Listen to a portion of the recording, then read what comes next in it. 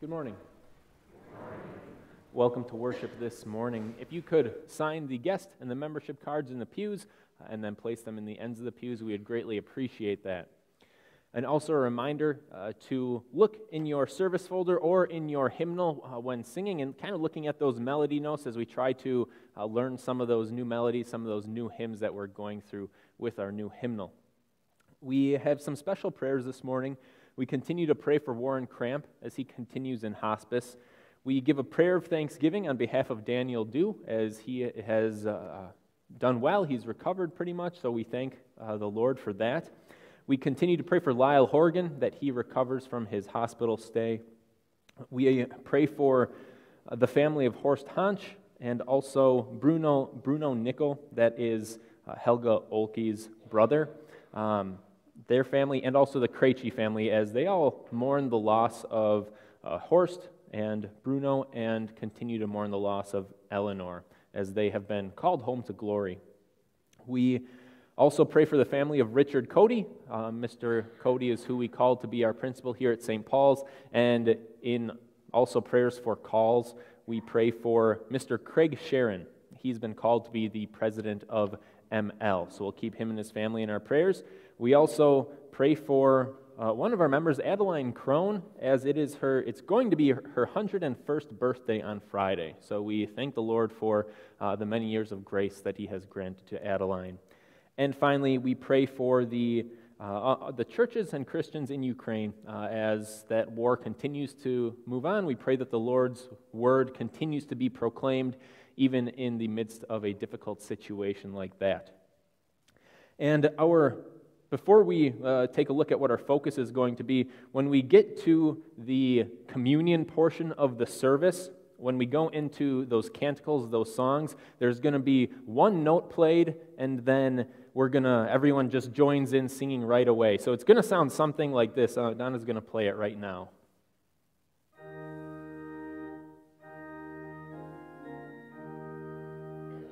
So we're doing that one note, and then that's kind of our introduction, and then everyone starts singing right away. So just to make you aware of that. And then our focus for this morning is that human rejection is crushed by divine exaltation. And we especially see that in the gospel lesson this morning as Jesus tells the parable of wicked tenants. And so we see in that lesson specifically and in some of our hymns that when we are rejected by humans or the world, that ultimately our Lord delivers us and exalts us by His power. And so we'll be meditating on that this morning. And before we begin with our opening hymn, turn to those that you'll be worshiping with this morning and say hello to them.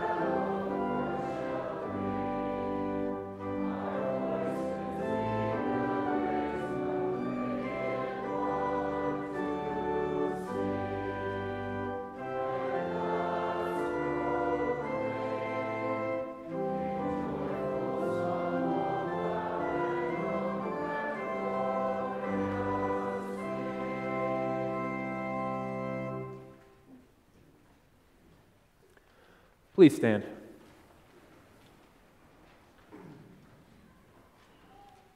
In the name of the Father, and of the Son, and of the Holy Spirit. Amen. Our help is in the name of the Lord. Let us confess our sins to God and ask for His forgiveness. Almighty God, merciful Father, I confess to you that I have not loved you with all my heart. In what I have done and left undone, I have pursued my ways instead of your ways. I have not loved others as you command. For this I deserve your punishment, now and forever. I am sorry for my sins. I repent of them. I beg for your mercy.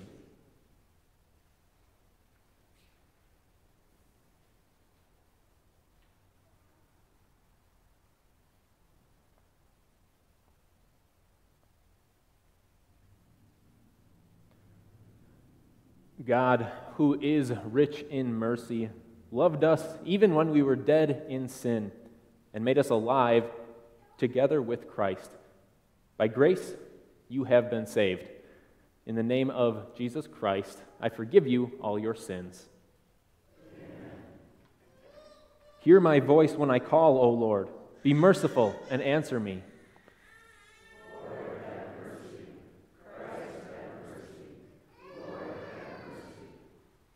You may be seated. The Lord be with you. And also with you. Let us pray.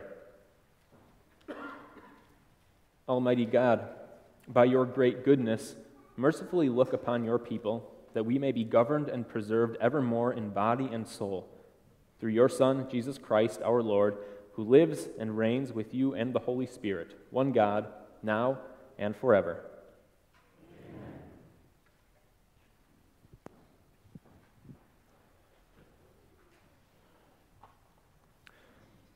The first lesson for this morning comes from Isaiah chapter 43. This will serve as the basis for the sermon this morning. This is what the Lord says, who makes a road through the sea and a path through mighty waters, who brings out the chariot and the horses, the army and the strong warrior. They will all lie down together. They will not get up. They are extinguished. Like a wick, they go out. Do not remember the former things. Do not keep thinking about ancient things. Watch, I am about to do a new thing. Now it will spring up. Don't you know about it? Indeed, I will make a road in the wilderness. In the wasteland, I will make rivers. The wild animals, the jackals and ostriches will honor me, because I am providing water in the wilderness, rivers in a parched wasteland, water for my chosen people to drink. This people that I formed for myself will declare my praise. The word of the Lord. We continue with the Psalm of the day, Psalm 73.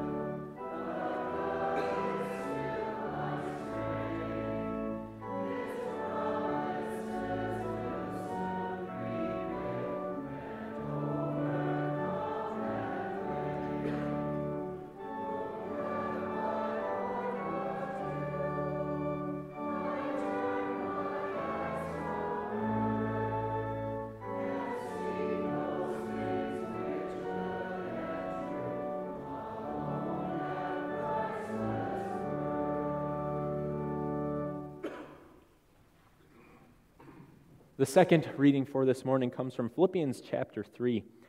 The divine exaltation which Paul receives from being connected to Christ, he explains, outweigh by far anything that this world can offer.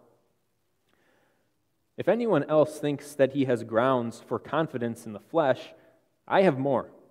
Circumcised on the 8th day, of the people of Israel, of the tribe of Benjamin, a Hebrew of Hebrews, in regard to the law, a Pharisee, in regard to zeal, persecuting the church, in regard to the righteousness that is in the law, blameless.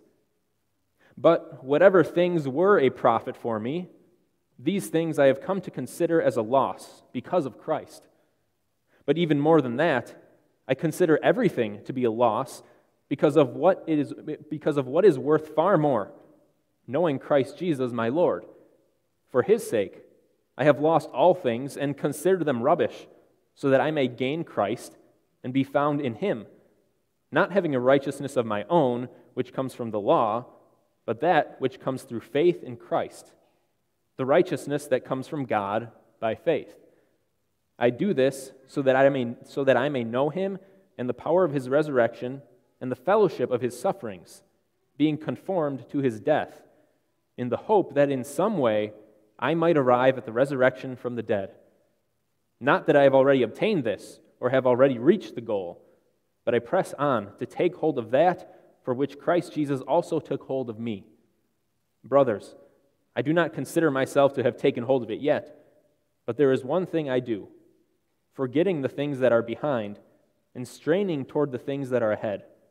I press on toward the goal for the prize of the upward call of God in Christ Jesus. The word of the Lord. Please stand out of respect for the gospel.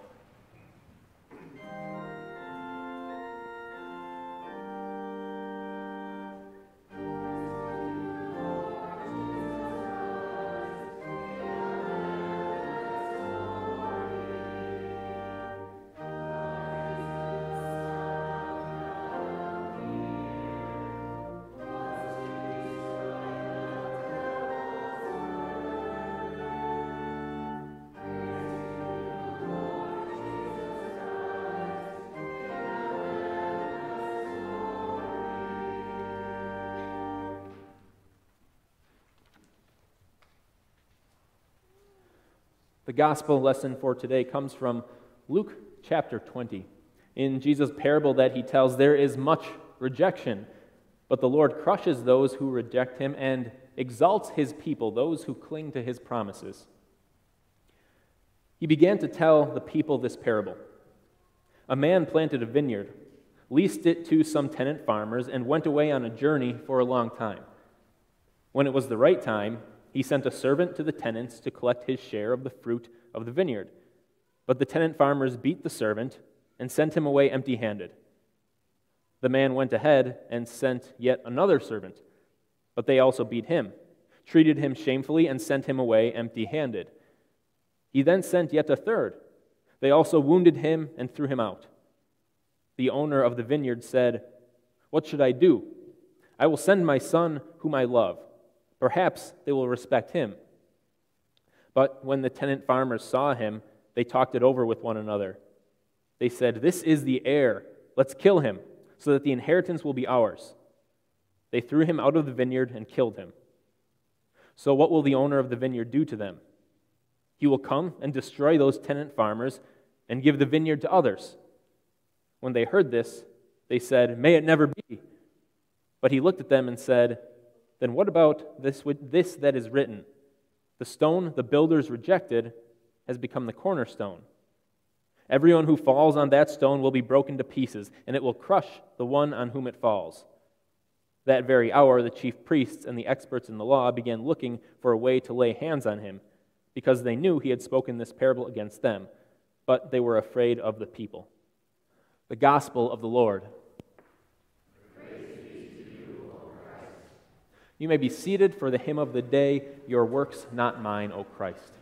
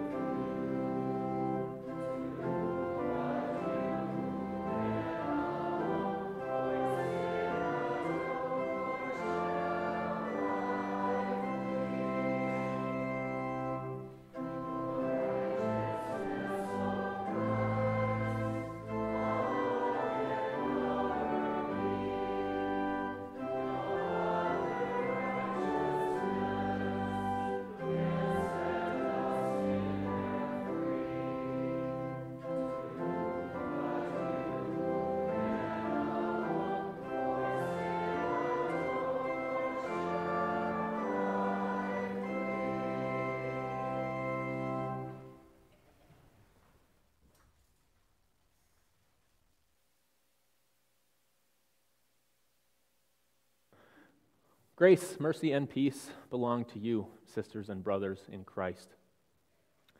If you've ever been hiking, or even if you haven't done a whole lot of hiking in your life, you know the importance of paths. Whether you're hiking the mountains out west in Montana or Colorado, or whether you're hiking in the desert, or whether you're just here at Grandmere in Stevensville, paths are important. If it's getting dark out, you don't want to stray too far from the path, or if you're in the thick of the mountains, you don't want to stray from the path because you might not find your way back to it. And on the other hand, if you are lost and then you stumble upon a path, there's a sense of relief because you know that that path will lead you somewhere. And in our Old Testament reading this morning, your Lord speaks about himself as one who makes paths. He says, "He who made a way through the sea, a path through mighty waters." This incident that the Lord is talking about, that Isaiah talks about, is referencing back to the Exodus, Israel escaping from Egypt. As they were pinned between the Red Sea and a vengeful Egyptian army, Israel panicked, and they were afraid, and they said, "Moses, why'd you lead us out here? You should have just left us in Egypt." Because they were trapped. There was no path for them. There was no way out. Except the Lord created a path, and it was through water that He made a path for Israel to escape. And so they went through the Red Sea on dry land, passed through the other side. The Lord brought in the chariots and the riders and all the Egyptians into the Red Sea, and then snuffed them out like a wick. They were extinguished. The battle was won. Israel was delivered. And that event was a huge part of Israel's history. And they passed the knowledge of the Exodus on from generation to generation. They taught their children so that they would remember who their God was and that their God loved them.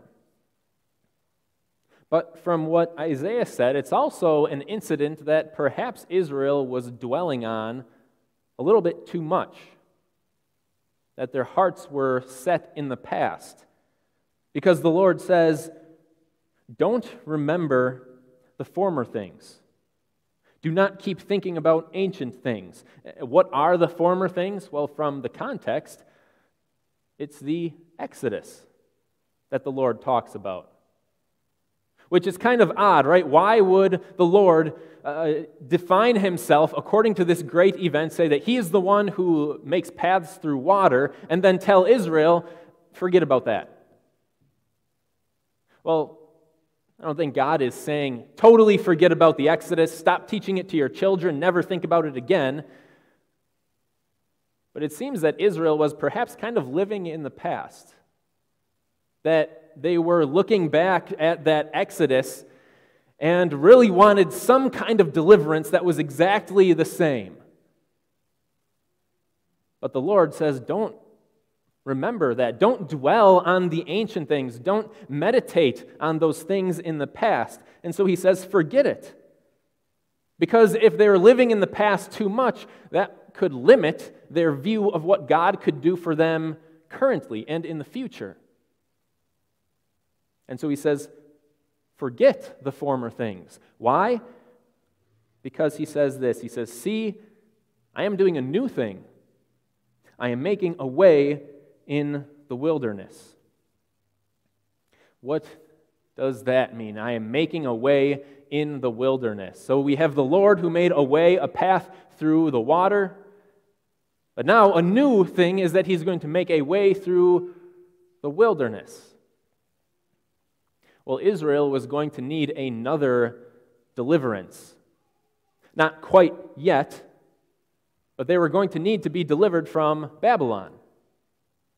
The Babylonian Empire would swallow up Israel and would deport many Jews to the land of Babylon for 70 years.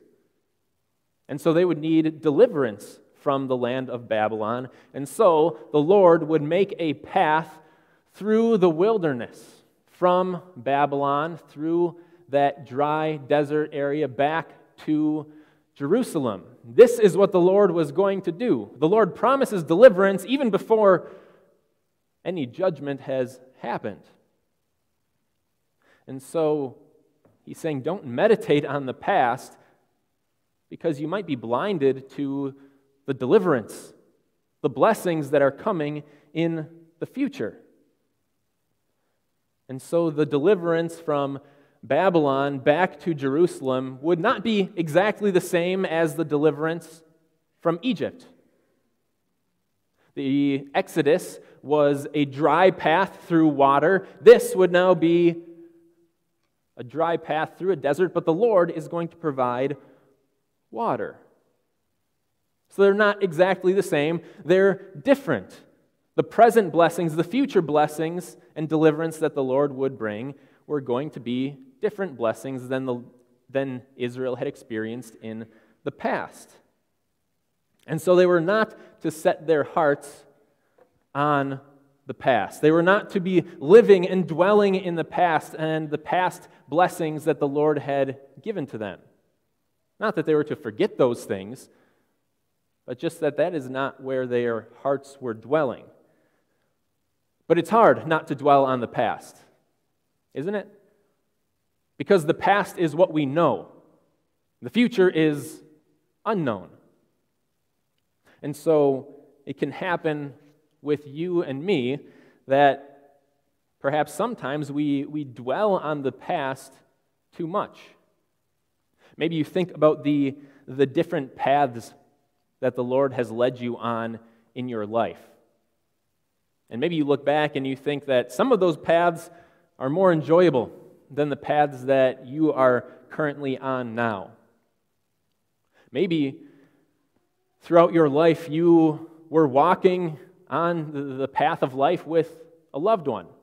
Maybe it was a spouse, maybe it was a different family member, someone who you loved, whom you supported, and they supported you. But now, maybe that person has died and passed away, and so you are on a new path, a different path that doesn't really look that great, that looks kind of bleak. Or maybe you look back on the path of your youth, and you think back to times when you didn't have to really worry about going to the doctor, didn't have to worry about disease and illnesses. And now, maybe you're sick. Or maybe your body is getting stiff. Maybe it feels like it's breaking down. And you think about those blessings that the Lord had given you on that past path, and you wish that you could go back. Your heart is kind of living back there and dwelling on that.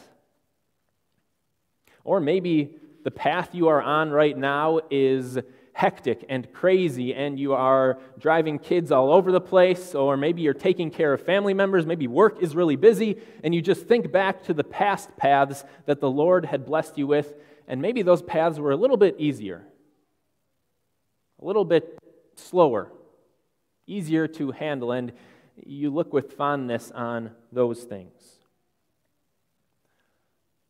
It's not healthy to dwell and to meditate on those past blessings too much, to live in the past. And it's not saying that you have to forget about those things. It's good to remember those things. It's good to thank the Lord for those things. But we don't dwell in the past and meditate on the past.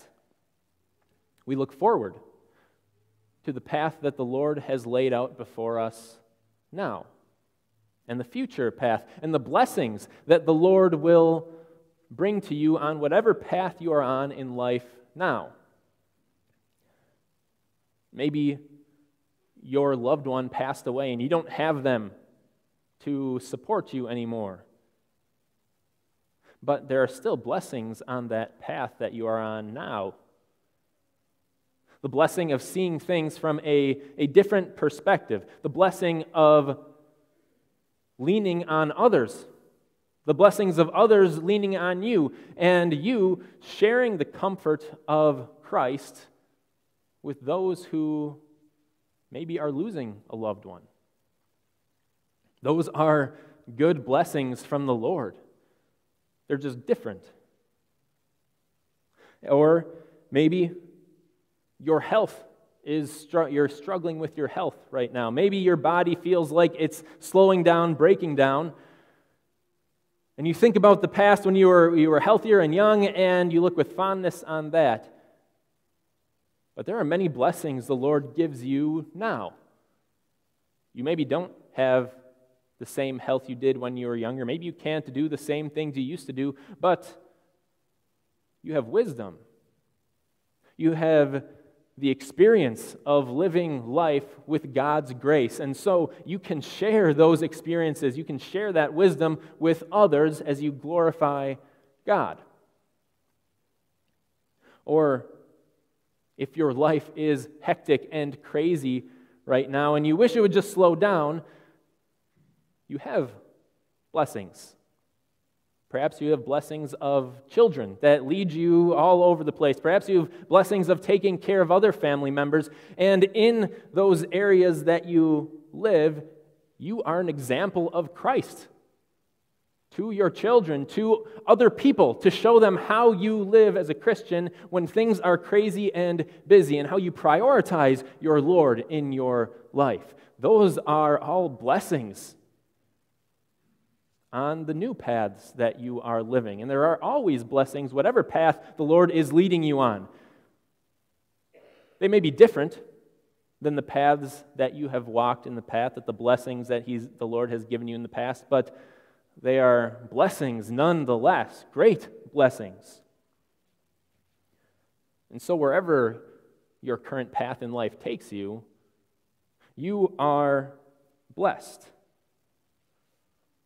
And as you go through the path of life, the path that you follow is Jesus.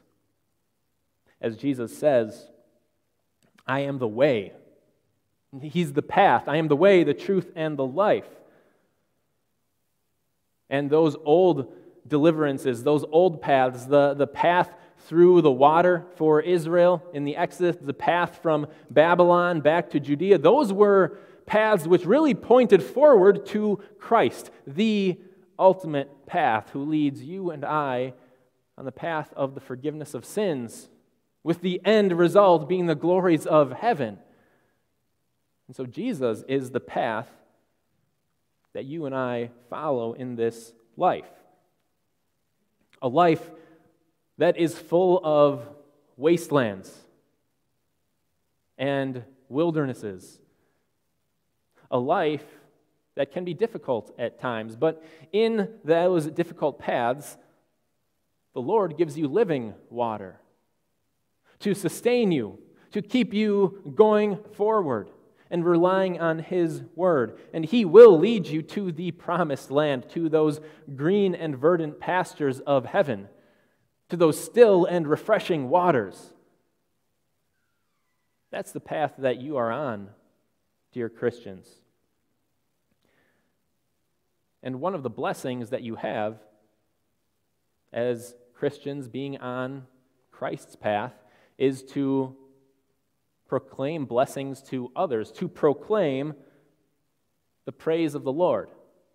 And you do that, you want to do that because you are His people, His chosen people, those whom He formed for Himself. The Lord says, I provide water in the wilderness and streams in the wasteland to give drink to my people, my chosen, the people I formed for myself, that they may proclaim my praise. That is one of the blessings that you and I have in this life, is to proclaim the good news to others, to friends, family, to strangers. And that also is one of the blessings which we have as a congregation at St. Paul's. St. Paul's has a rich history. It's been on many paths in the past, at about 125 years. Right? We're preparing for that 125th anniversary. And the Lord has blessed St. Paul's in many ways, and he continues to bless St. Paul's. However, just like Israel was not to meditate on the past and set their hearts on the past, neither do earthly churches, neither do we here at St. Paul's, as it might hinder what God can do for the future.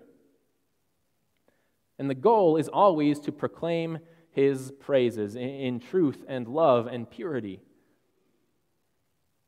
And so we continue to look forward on whatever path it is that the Lord has set before us. And maybe that means adjustments need to be made in certain areas.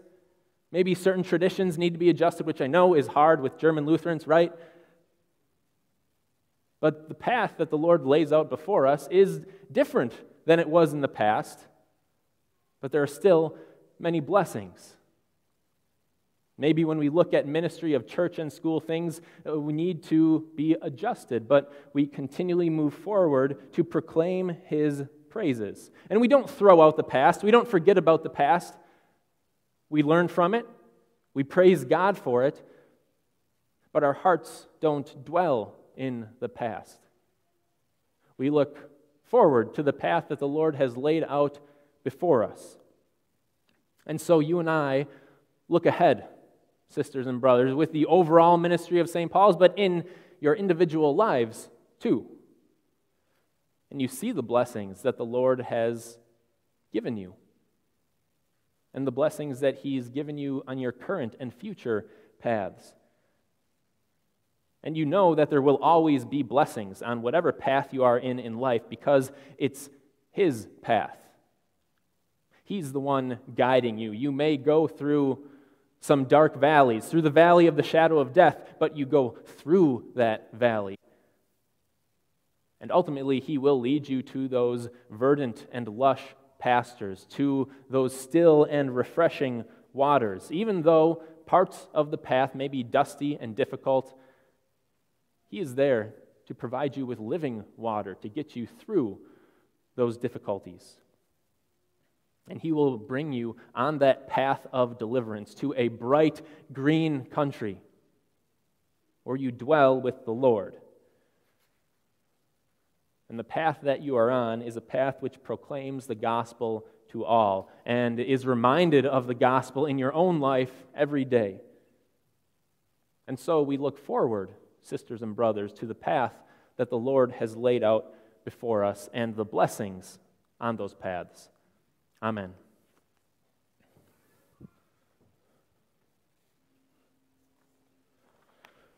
Please stand as we join together in confessing our faith with the Nicene Creed. We believe in one God, the Father, the Almighty, maker of heaven and earth, of all that is seen and unseen. We believe in one Lord, Jesus Christ, the only Son of God, eternally begotten of the Father, God from God, light from light, true God from true God, begotten, not made, of one being with the Father. Through Him all things were made. For us and for our salvation, He came down from heaven, was incarnate of the Holy Spirit and the Virgin Mary, and became truly human. For our sake He was crucified under Pontius Pilate. He suffered death and was buried. Today He rose again in accordance with the Scriptures. He ascended into heaven and is seated at the right hand of the Father. He will come again in glory to judge the living and the dead, and His kingdom will have no end. We believe in the Holy Spirit, the Lord, the giver of life, and proceeds from the Father and the Son, who in unity with the Father and the Son is worshipped and glorified, who has spoken through the prophets. We believe in one holy Christian and apostolic church. We acknowledge one baptism for the forgiveness of sins, the resurrection of the dead, and the life of the world to come. Amen. You may be seated for the prayer of the church.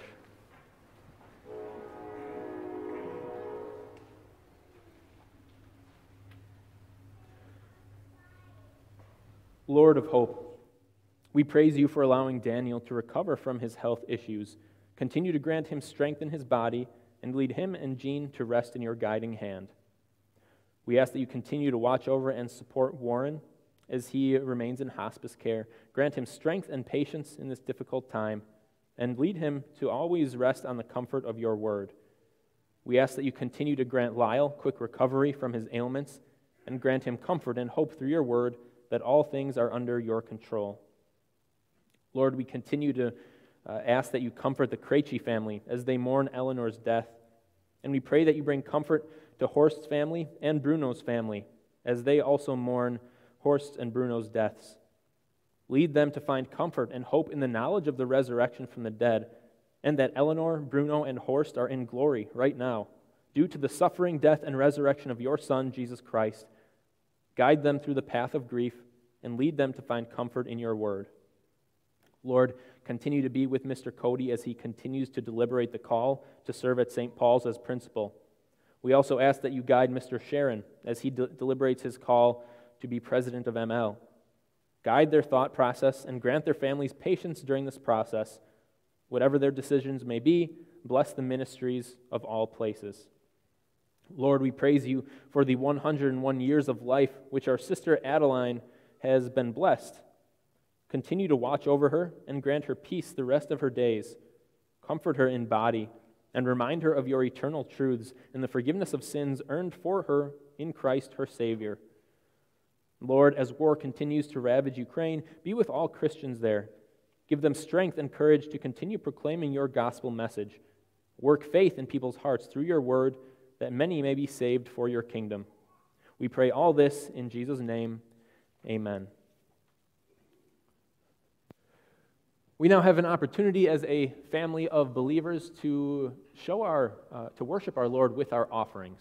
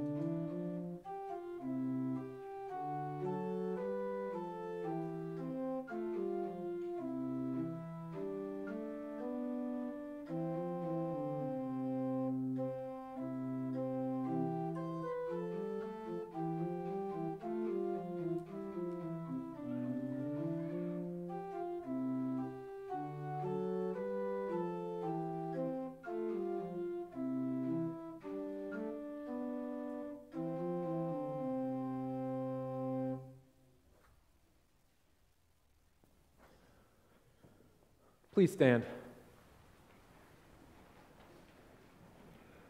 The Lord be with you. And also with you. Lift up your hearts. We lift them up to the Lord. Let us give thanks to the Lord our God. It is right to give him thanks and praise.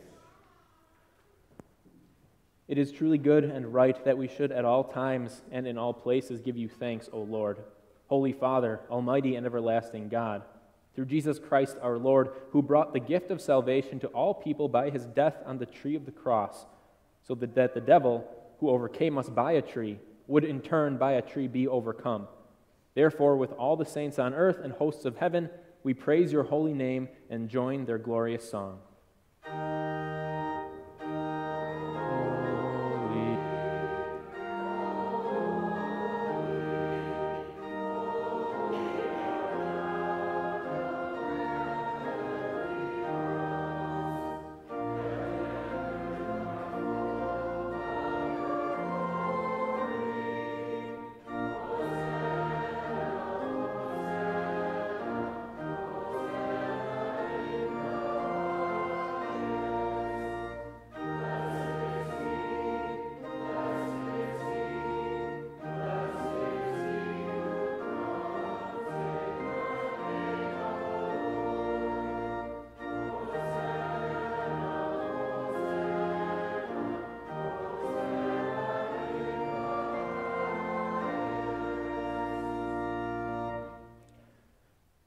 We give thanks to you, O God, through your dear Son, Jesus Christ, whom you sent to be our Savior, our Redeemer, and the messenger of your grace.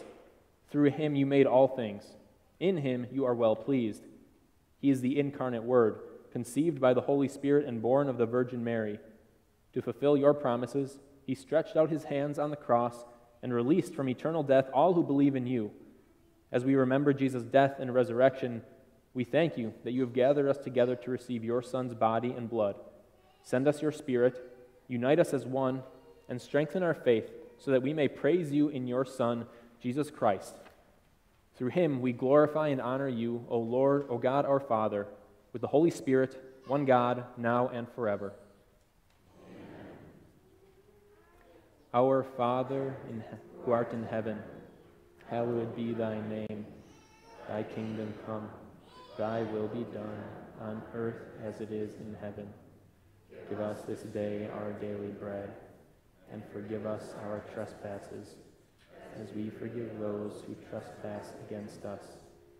And lead us not into temptation, but deliver us from evil.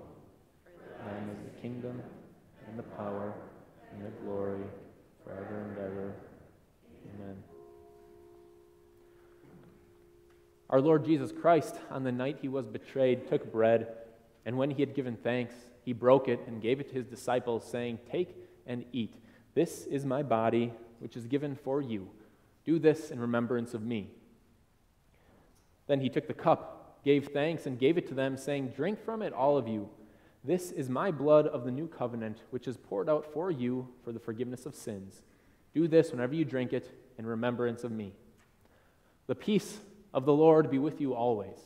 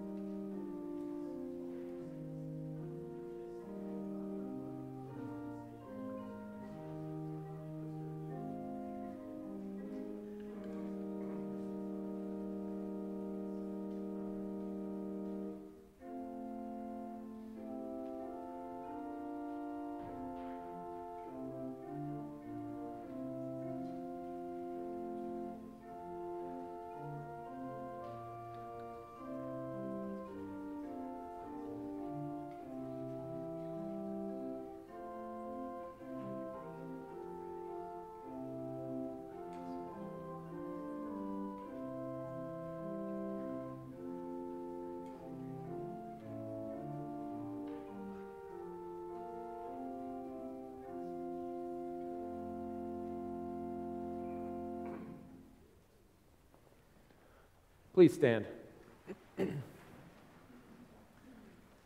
Give thanks to the Lord, for he is good. Whenever we eat this bread and drink this cup, we proclaim the Lord's death until he comes. We give thanks, Almighty God, that you have refreshed us with this saving gift. We pray that through it you will strengthen our faith in you and increase our love for one another. We ask this in the name of Jesus Christ, our Lord, who lives and reigns with you and the Holy Spirit, one God, now and forever. Amen. The grace of our Lord Jesus Christ and the love of God and the fellowship of the Holy Spirit be with you all. Amen. You may be seated for our closing hymn, hymn 570, verses 1 to 3 and verse 5.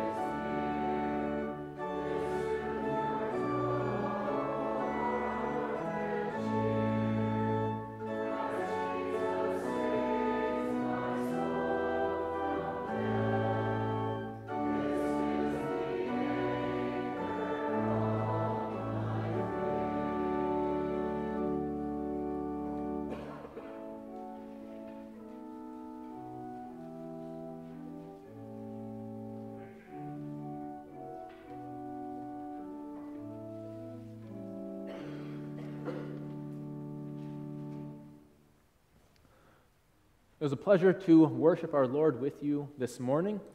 Just a few announcements. Reminder of we still have Lenten services this week, 4:30 and 6:30.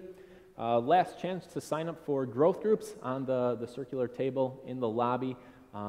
Give it a try. It's always a good time.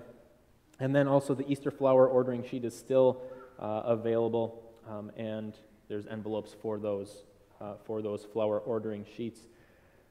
Then a note on Horst Hansch's funeral. That will be tomorrow at Starks and Menchinger on Niles there. The visitation is from 2 to 3, and the funeral is at 3. So if you'd like to come and hear the proclamation of the word there and the glory of knowing where Horst is and that comfort, you're all invited. That is it. God's blessings on the rest of your day and your week.